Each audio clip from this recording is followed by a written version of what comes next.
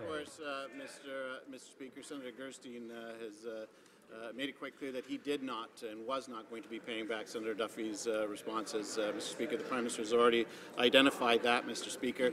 With respect to giving Canadians a gift, it's hard to take that party serious when the person who we most look to this year to give gifts, including my daughters, Mr. Speaker, that gift from Santa Claus, all of a sudden the Liberals are suggesting that Santa Claus is no longer Canadian and that they would abandon the North Pole, Mr. Speaker.